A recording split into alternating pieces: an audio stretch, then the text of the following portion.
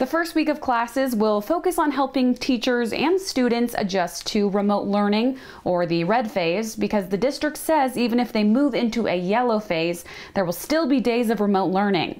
What's a little easier to adjust to is fall sports, which the board decided Tuesday night were good to start up.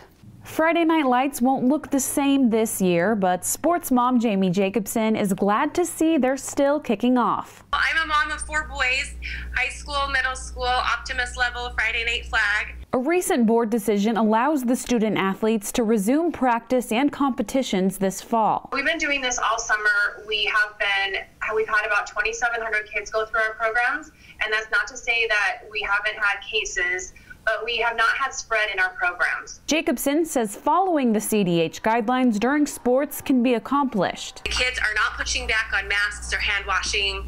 They'll, as the athletic director said, they'll do anything to play. But many parents are wondering why sports can start up, but not in-person school. Here's what the board says. Our students are in class all day long, so that's 6 to 7 hours. Now sports, their time frame is a little shorter, and we're able to keep them together in small groups. The decision to start up sports had many considerations, CDH recommendations and West Ada administration recommendations being a couple. The board did take into consideration the hundreds of emails they received, the rallies that have been outside of our office. Back to school! It's one that they do not take lightly. It impacts 40,000 students. But what would happen if an athlete tests positive? Jackson says it would not be a season ender. Well, if one player was just in close contact with one other player, for example, for 15 minutes and they didn't have their masks on, those 2 players would be affected. Now, if they were all together for more than 15 minutes, no social distancing, that's going to be a much larger issue.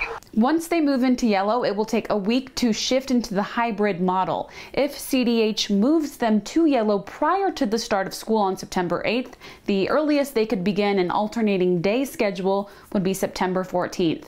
The board also decided Tuesday night if they are in yellow, pre-K and kindergarten students would go to school daily. Reporting in Boise, Jessica Taylor, Idaho News 6.